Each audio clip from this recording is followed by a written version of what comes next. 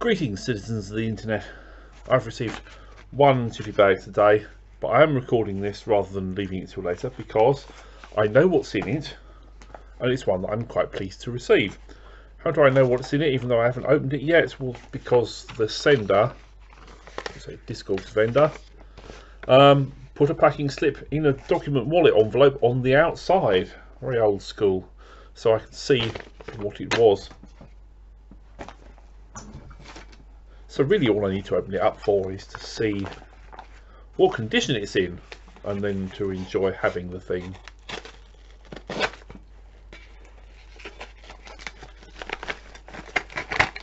we go. No, he's wrapped it in cardboard. It's very good. This is something that I've owned as a digital download for a long time, and the physical copies are quite hard to come by. It is The Quiet Earth by John Charles. There is a very short LP of it, but this CD version is also paired with the soundtrack from a TV series called Iris. What is that? A made-for-television feature about the life of New Zealand writer Iris Wilkinson. But anyway, it's The Quiet Earth that I bought it for. It's a glorious soundtrack for a very weird film. The finale track, called Saturn Rising, is a standard. I shall stick a link to a YouTube clip of it. If you haven't seen it, it's well worth checking out and going, huh? But yeah, let's see what condition. Nice brown design, isn't that stylish? Yeah, disc looks to be in very good nick. Oh look, it's me reflected in this thing. Reflection, a reflection, a reflection. Yeah, so there we are. Good-o. See if there's anything else. Yeah, we'll cut to an edit and there'll be something else in another couple of days, I'm sure.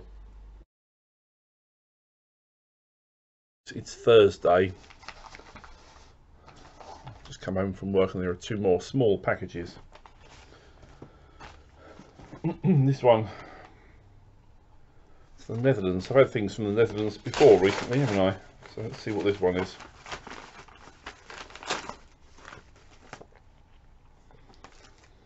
Oh yes, okay, this is Richard Stone's Pumpkinhead. I heard discussion about that and thought I'd give it a go. And then this other one is in the slimmest little bit of brown paper. It feels like it's a digipack and therefore not at too much risk of knackered jewel case syndrome.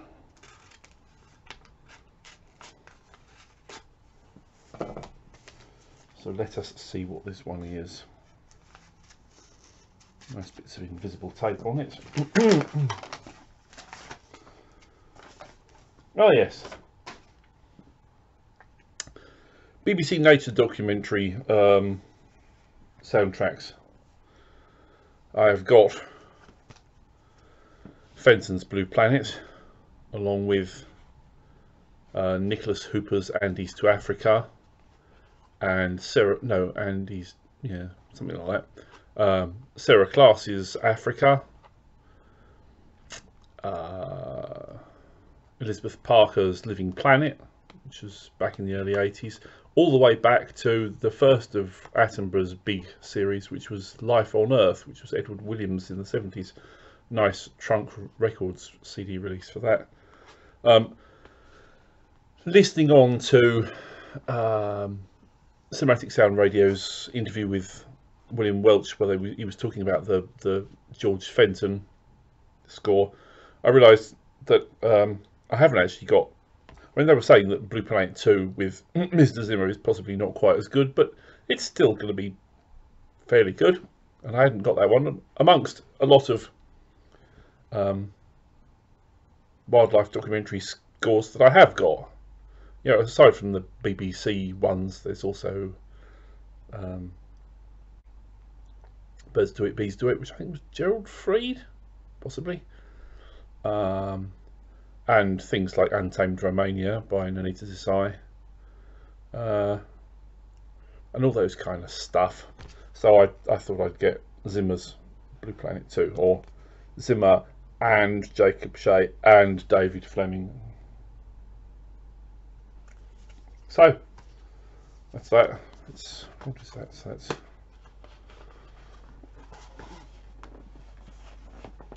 booklet jammed into the front panel, CD in the back panel.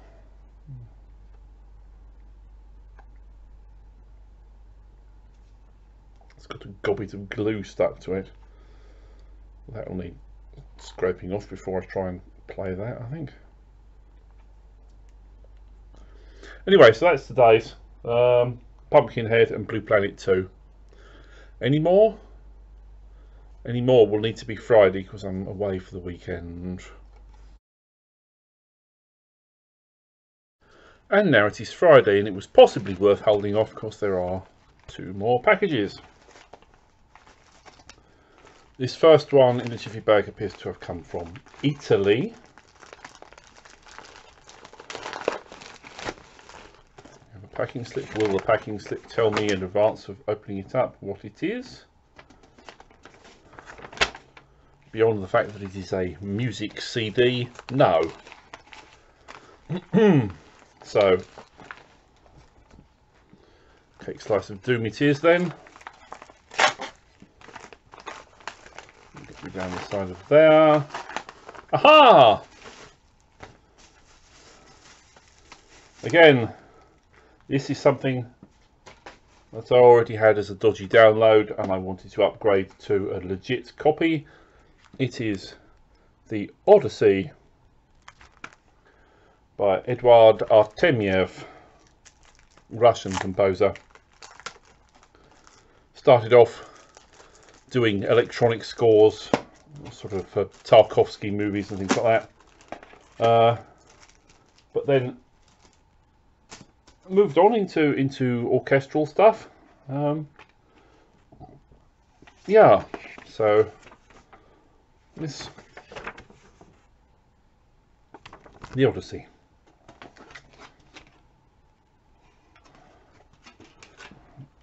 Let's see what the name of the label that is on. Electroshock Records. Glad to get hold of that. I do like Artemiev. And then the other one is a box, and this has come from Shrewsbury or Shrewsbury.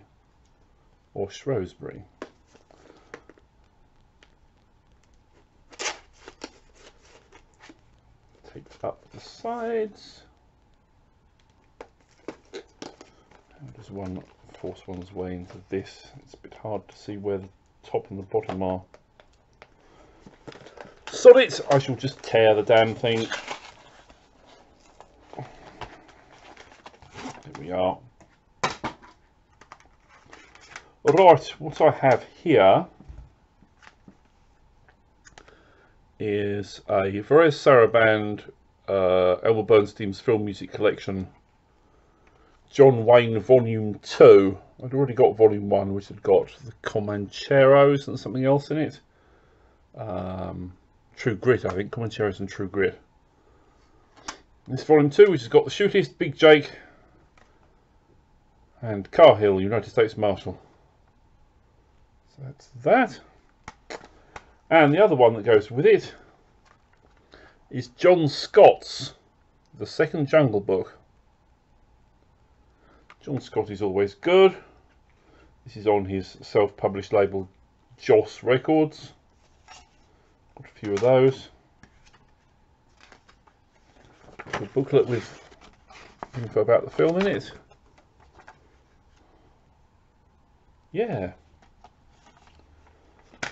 So there we are. Scott, Bernstein, Artemiev.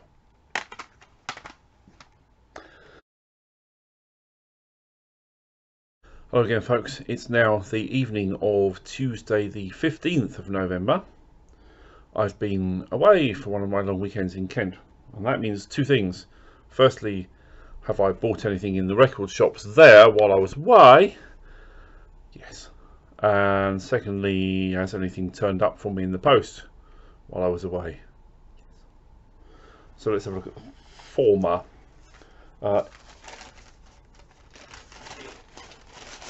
In a record shop, I picked up a copy of Riz Ortolani's Mondo Carne on CD.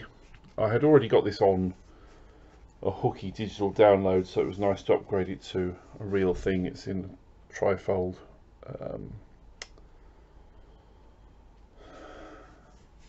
digipack,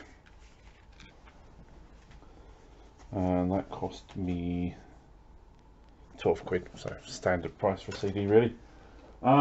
But there was also a record fair on in Whitstable, so I had to wander around the record fair in Whitstable. And I picked up a Varese, I picked up Sheena by Richard Hartley,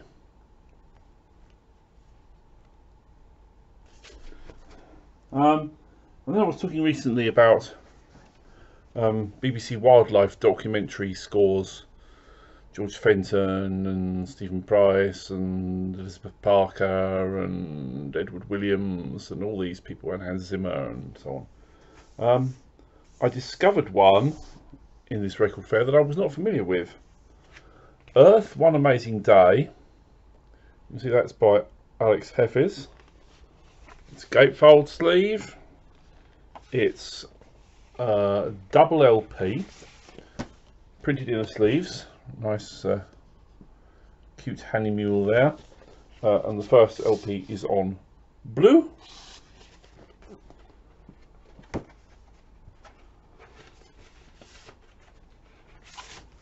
The second one, Penguins, is on a sort of greeny, turquoisey, sort of sea green colour. Yeah, I was not aware of that before at all. And they were getting rid of copies of that for a tenner, so that was not bad. And the Sheena was, I think, £7. And then when I came back, there was this sort of pile. So let's go through this. This one has come from Salisbury.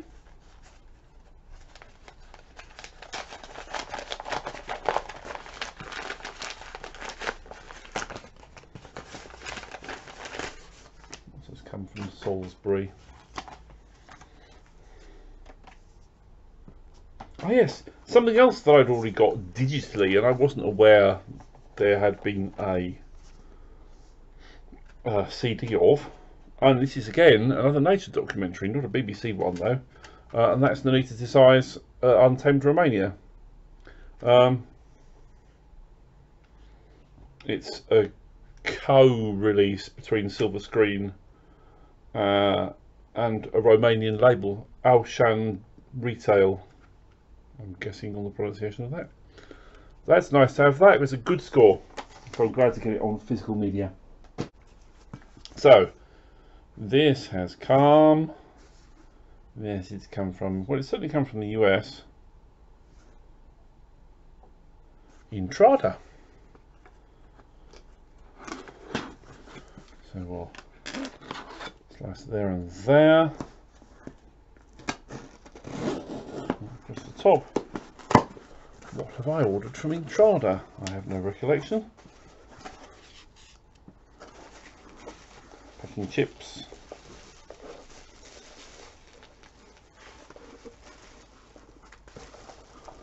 Wrap of bubble.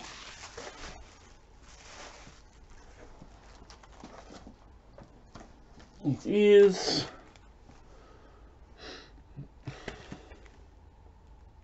Back to the Future. After Ian's discussion, I was aware that actually for the original film I've only got the vinyl, the original LP with all the songs and only 2 tracks of Alan Silvestri. The The super expanded version is out of my price range, but this one was all right. That's got 24 tracks. Yeah, that'll do me fine. And along with it, I thought I'd buy some Bruno Nicolai. Bruno Nicolai is good. I've got various versions of Dracula by various people over the years, so I thought I'd get this one.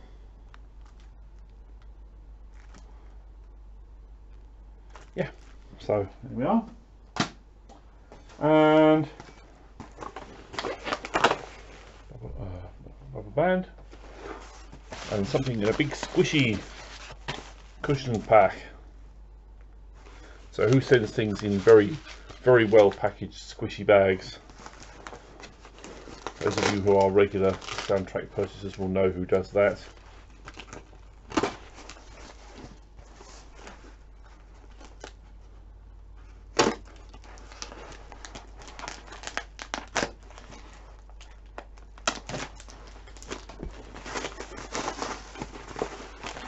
And frankly, you're all regular soundtrack purchasers. Nobody's going to be watching this other than soundtrack purchasers, are they?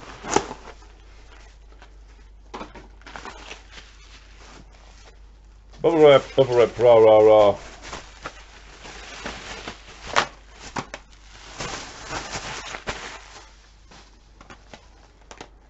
What have I got?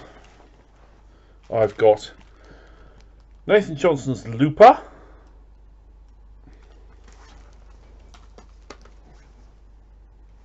I've got Atli Everson's Hansel and Gretel, and perhaps more importantly, I've got Michael Kamen's Die Hard, which was on special offer, down from, I think it's usually something like $39, and it was down to $25, which for triple disc I'm happy with. That's a good deal. And then this one has come from Germany in Deutsche Post.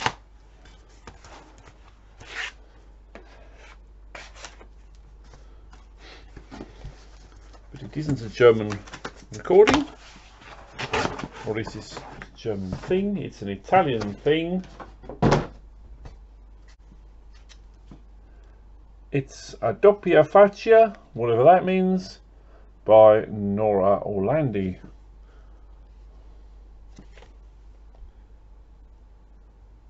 That's on a record label called Four Flies. Comes with a plastic sleeve, which is nice. Let's have a look. Very shiny sleeve. Looks like the inner one is plain black. It's quite a hefty card on that sleeve. Plain black.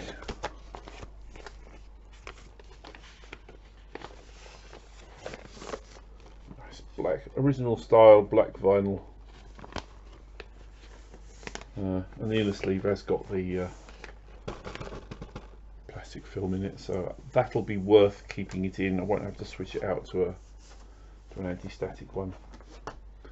Yeah, nice to have that. So there we are. That's my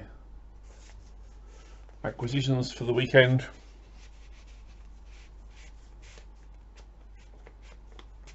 Gosh, that's quite difficult to get back. You know what? That's what these plastic wallets are for.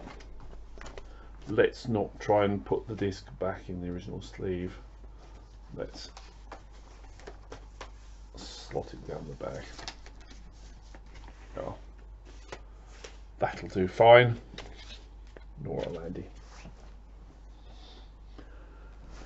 Phew!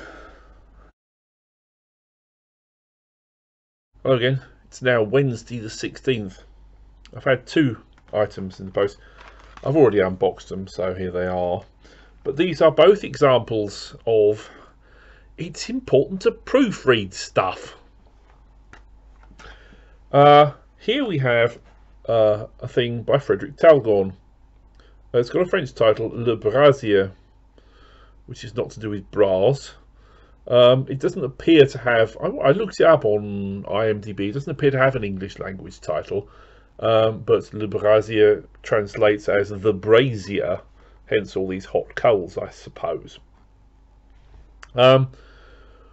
You might say, well, what's the proofreading problem? Well, if we open it up, we'll see that on the disc inside, it says that the composer's name is Frederick Talgorn, with an R.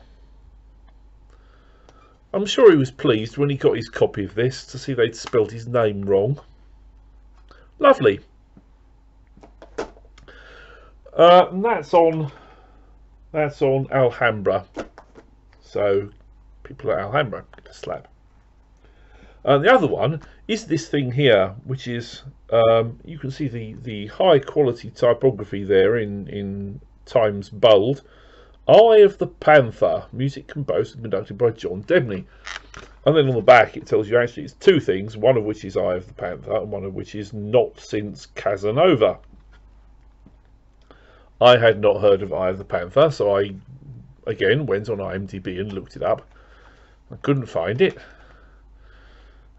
I scratched my head a bit and looked it up under John Debney and couldn't find it. It said it was a thing by Shelley Ducat. Looked it up under her name and I couldn't find it. Lots of twiddling around. I eventually did find it, and the reason I've been having trouble is because it isn't called Eye of the Panther at all. It's called The Eyes of the Panther, so with a the and with a plural s. So it's just like, that's not what it's called. In addition to which, it's not a full film. It's just a 1 hour special on a TV series. But there we are. So this is early John Debney. These two turn out to be from 1988 and 1989. So it'll be interesting to see what those are like. In the meantime, I'm sure you have all been eagerly waiting on tenterhooks to discover the answer to my quiz, which was about who would be next in my run through of collections based on largest quantity of recordings in my collection.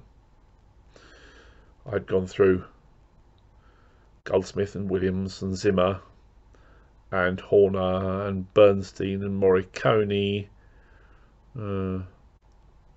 possibly one or two others who I can't remember now. But I was asking you to estimate who might be next. There were a number of very good guesses in the comments under the last video, which included Miklos Rozsa, Bernard Herrmann, Michael Kamen, Basil Poledouris, Maurice Jarre and Lalo Schifrin. The correct answer is none of those. It's actually that fella who glides under the radar a lot of the time. Man with three names. James Newton Howard. So look forward to that one in coming days. In the meantime, I think I'll edit all these bits together, call it done and put it out. So till then, stay fresh, cheese bags.